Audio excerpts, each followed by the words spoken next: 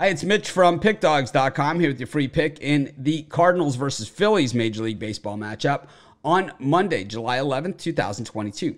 Here on YouTube, I do tons of free pick videos, so be sure to subscribe to our channel. We do free picks every day, sportschatplace.com, pickdawgz.com, right here on YouTube, as well as across social media and our live shows. And when you give out that many free picks, you're bound to like some games more than you like others. And to find out which games those are, as well as to get best bets from some of the top handicappers in the world today, head on over to our website, Pickdawgz.com. Just click on the Premium Picks tab. But let's get to this one. Cardinals taking on the Phillies. Miklos on the mound here for the Cards and Aaron Nola on the mound for the Phillies. And while I'm not a big Nola fan, I was a few years ago when we got good value on him. But since then, he's really haven't gotten a ton of value on him. But this year, he's actually pitched a lot better than we've seen him pitch the last few years. So while I don't love the numbers that we see on Nola, yeah, it's tough to knock a guy who actually has been delivering. His team hasn't always delivered behind him because he does pitch very high up in the rotation. So he always faces off against a tough customer like he does here with Miklos. But the thing is that the Phillies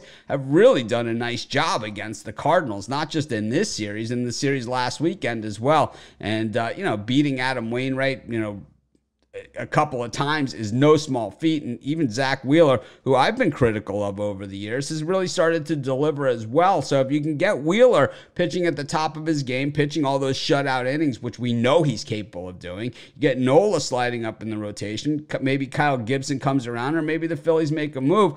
All of a sudden, well, the Phillies, they are in business, and we see them in business right now as they are, if the season ended today, they're in the postseason as a wild card team. And, while I'm critical of the Phillies often, it's tough to criticize a team that's actually is delivering. And since the managerial change, they've done that. I'm going to take the Phillies here, and that's going to be my free pick. Of course, while you're doing your picks today, putting your bets in, be sure to check out our free betting tools over our website, sportschatplace.com.